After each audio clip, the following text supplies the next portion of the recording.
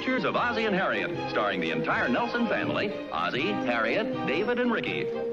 Here is Ozzie, who plays the part of Ozzie Nelson. And, of course, his lovely wife, Harriet, as Harriet Nelson. The older of the Nelson boys, David, appears as David Nelson. And his younger brother, the irrepressible Ricky, played by Ricky Nelson. The Nelsons' next-door neighbor, Thorny, is played by Don DeFore. All you junior halibuts enjoy that cartoon? Good. Tomorrow we're going to have another one, and it's going to be just as funny. Now, in just a few moments, we're going to have our special birthday guest for today, and he's going to be at the controls when Captain Salty's hydroatomic submarine makes a 30,000-foot dive below the ocean right into the lost continent of Oceanus. But before we do that, boys and girls, I want to post the names of all our junior halibuts who've been graduated to the rank of senior abalones. And you know how they got that promotion, kids? Just by drinking that good old Seafoam root beer. But before we post the names, here's a little musical cartoon called The Dance of the Tadpoles. Say, could we move the screen over here so I could watch it, too? Oh, hi, Rick. What are you watching here? Oh, hi, Pa. I'm not watching anything. I'm doing my homework. Oh, you got the television set on. Well, that's Captain Salty. Aren't you a little old to be watching that? I'm not watching it. I'm doing my homework. Isn't there a news program on or something? I don't know, Pa. If you want to see, go ahead. What does this guy do, anyway? Well, he shows cartoons for the kids and has contests and stuff. That was in honor of all our new senior abalones. Welcome to the land beneath the sea. And now let's make it official with a club salute. Blub, blub, blub.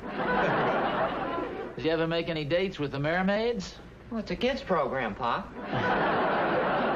And now, here's our special birthday guest. I'm Stevie Wagner, Captain. Hi, Stevie. Well, you're a big boy. Welcome aboard, Steve. How old are you today? I don't know. Well, how many candles did you have on your birthday cake? I didn't have a birthday cake because my birthday isn't until next week. Oh, well, we'll be thinking of you next week then, Stevie. Now, you junior halibuts know how Stevie got to be our birthday guest today? He drank 3 cases of Seafoam root beer. So if you'd like to be on Captain Salty's program on your birthday, you start drinking Seafoam root beer right away. After the show, go out in the kitchen and tell your mother to get some. Did I go out and tell her, Pop, or were you? No, you're supposed to wait till the end of the show. Besides, I think we have some. Come on now, let's all sing our Seafoam root beer song. You know the song, Stevie. What song? The Seafoam root beer song. Now, come on, all you junior halibuts out there, sing it along with us.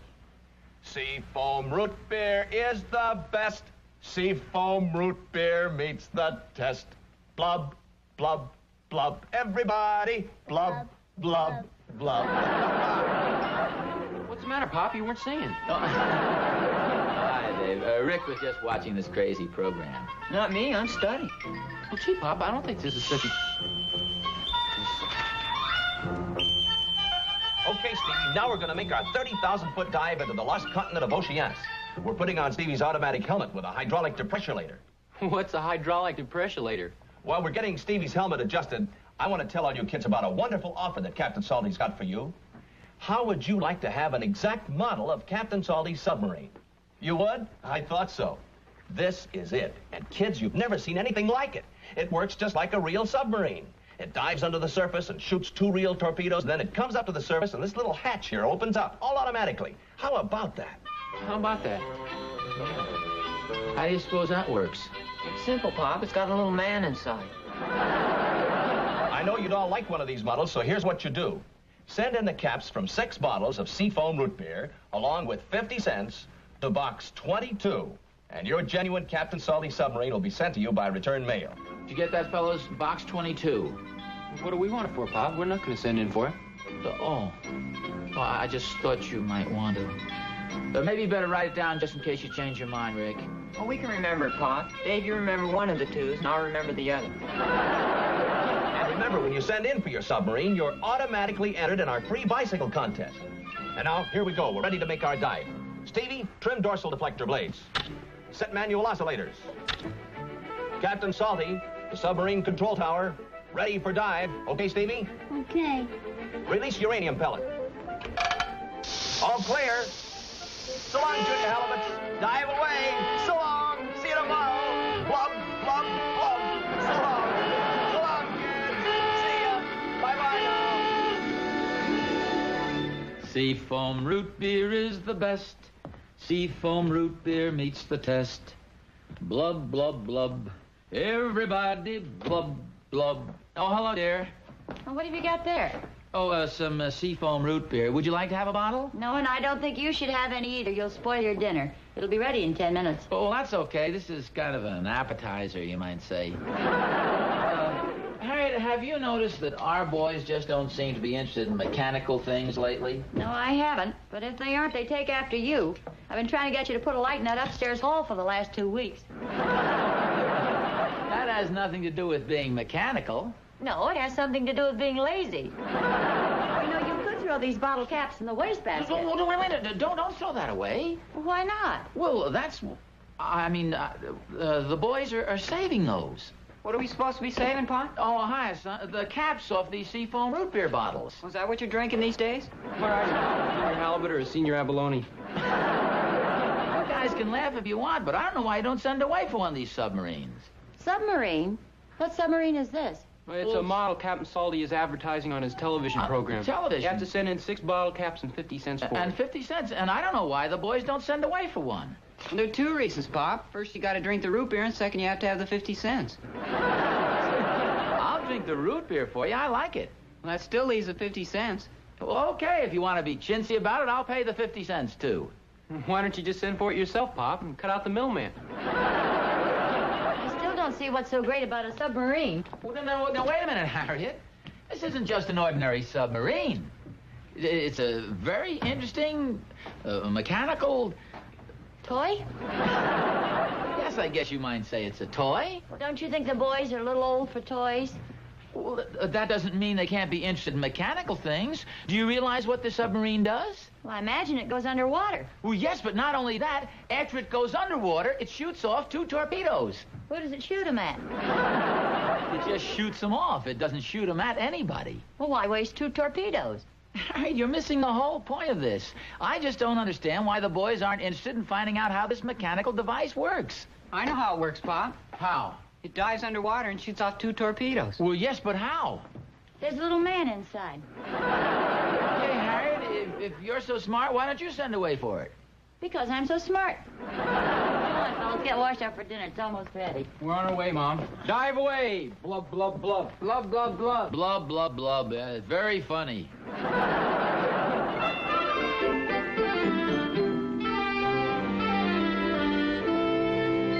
Making up a list here. Is there anything you want from the market? No, I don't think so, thanks. How about some more seafoam root beer? We had 6 bottles, but somehow they've disappeared. Everybody seems to like it. You know, it's the best. It meets the test. Yeah, it's pretty good. You ought to send that in to Captain Salty. Oh, well, actually, they do have a little singing jingle that goes something like that. Seafoam root beer, it's the best. Seafoam root beer meets the test. Blub, blub, blub. Everybody blub, blub, blub. You've heard it. Oh, Mr. Nelson. Mr. Nelson. It sounds like the mailman. I'll put down 6 more bottles of seafoam root beer then. Good morning, Mr. Bryan. Oh, good morning, Mr. Nelson. I got a package here for you. I thought you might want to have it right away. Oh, I wonder what that could be. I don't know, but it's the 6th one of these submarines I've delivered this morning. How about that? I guess the boys must have sent in for one of those after all. Well, I haven't got one for the boys. This one's addressed to you. I guess all the fathers in town sent in for one of these. Well, I suppose if the kids aren't interested in mechanical things, it's up to the fathers to sort of stimulate their interest. I know what you mean. I sent for one myself. Well, I'll lay it on the kitchen table. All right, thanks a lot, Mr. Bryan.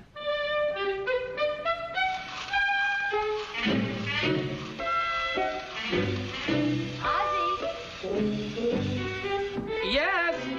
And in the kitchen. Oh, thanks for filling up the sink for me. I'm just going to wash some vegetables. Well, there you are. It's all filled up. Unless you want to sail your submarine. How'd you know I had a submarine? Oh, I just put 2 and 2 together, and it came out 6 bottles of seafoam root beer. Besides, I hope that isn't the time bomb you have in your pocket. Submarine. You know, according to the mailman, just about every father in town sent in for one of these. Oh, it's cute. Yeah, shall we see if it works? Yeah, let's.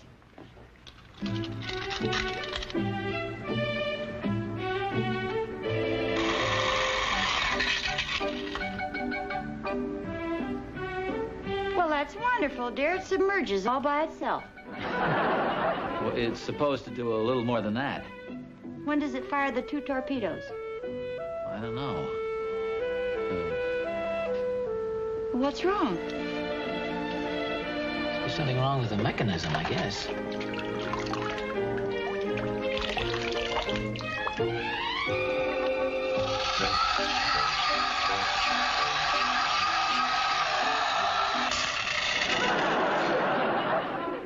How do you like that?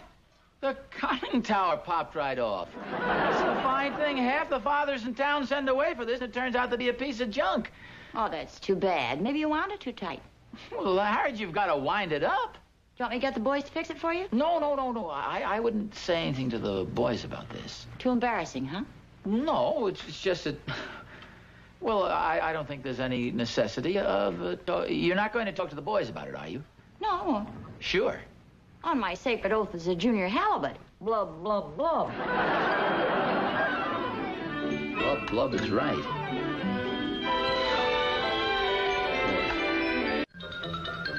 Hi, boys. Oh, hi, Pop. You're just in time. Your favorite show's on. What show is that? Captain Salty. Don't tell me you're watching that again. Oh, I'm not watching it. I'm reading. You know, Pop, if you really want us to send away for that submarine, we'll be glad to do it. Oh, no, Dave. I don't think it's worth sending for. Probably wouldn't work anyway. You seem so anxious to get one, Pa. Oh, well, yeah, but I've changed my mind. The way you were talking the other night, we were sure you were going to get one. Oh, well...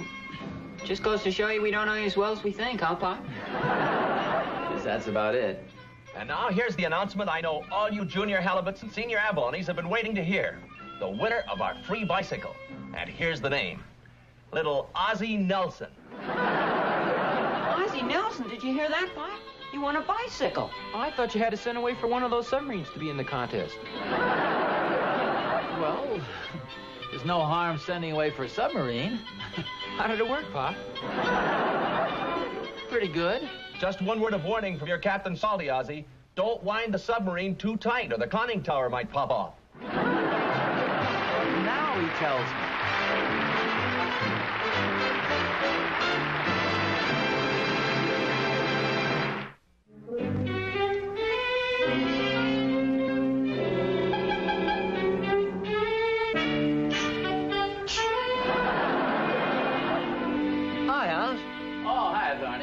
What are you doing?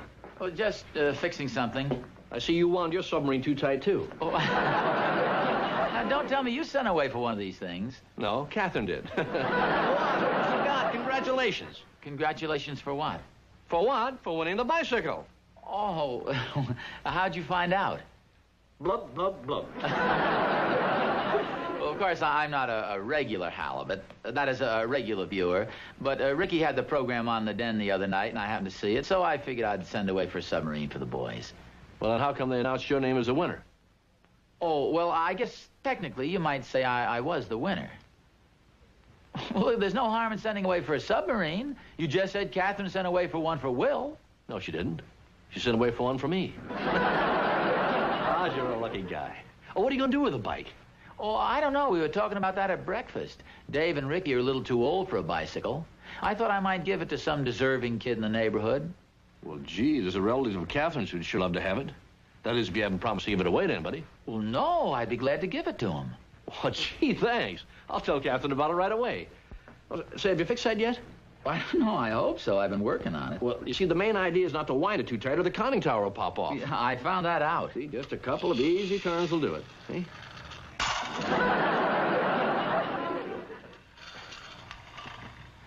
Well, anyway, you won the bicycle. Thanks a lot.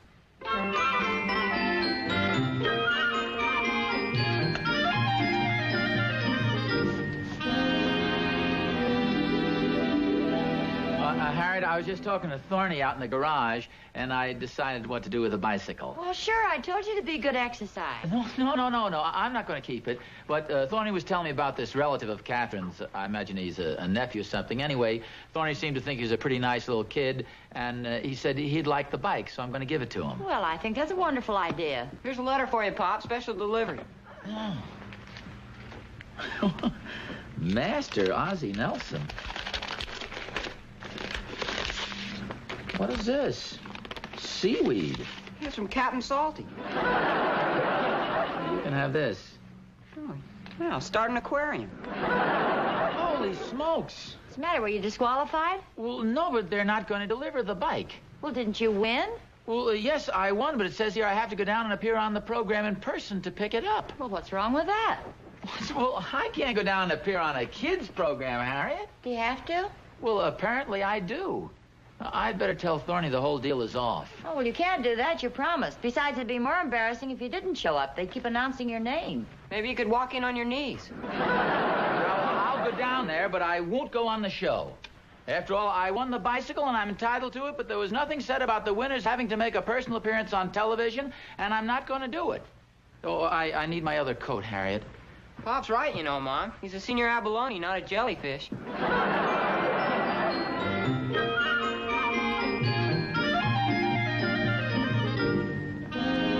right, thank you. Bye.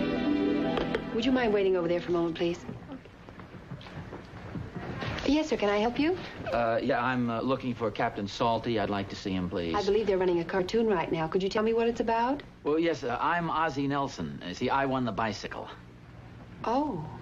Oh, I was wondering if I could talk to the captain, to Captain Salty about it. Oh, well, you go right to Studio B. It's through the curtain there and down the hallway and to your left. Well, thank you very much.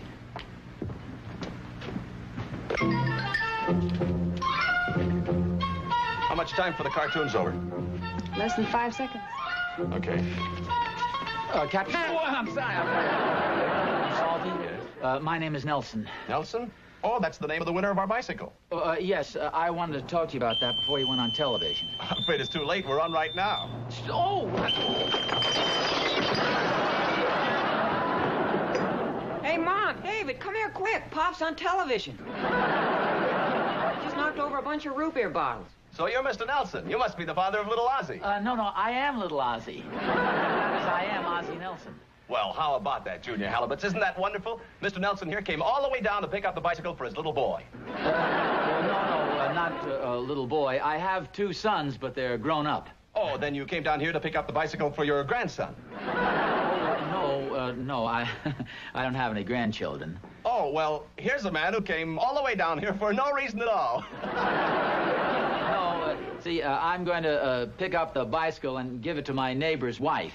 She has a relative, and she's going to give it to him. Well, isn't that nice? Junior Halibuts, here is a grade A senior abalone who follows rule number 6 of our underwater code. Always help another poor fish. Let's all join in a salute to Mr. Nelson. Blub, blub, blub. Everybody. Blub, blub, blub. Well, thanks a lot. I guess I'll be going now, Captain. Just a second, Mr. Nelson. You can't walk out there without a diving suit, can you? Oh, no, I guess you're right. Anyway, I'm sure you're anxious to take the controls of our submarine and pilot us under the submerged islands of Cacamara. Well, that does sound like fun. How do I do it? I hope Pop's got his rubbers on. Now we're ready to make our dive. Just a second, don't I have to put on the automatic helmet with a hydraulic depressurator? It's right here. Oh, yeah, that's what I mean. I've enjoyed your show many times. It's a wonderful show for the kids. Well, thank you. What do I do with this? You call a submarine control tower. Oh, what do I say? Just give him your name. Calling submarine control tower, Ozzie Nelson. Fine. Now request permission to dive. Requesting permission to dive. They're just giving you permission. Now pull a hydrothermic neutralizer. This lever over here. Oh. Do I pull it hard? Yes, give it a good hard pull. Oh! Emergency stabilizer.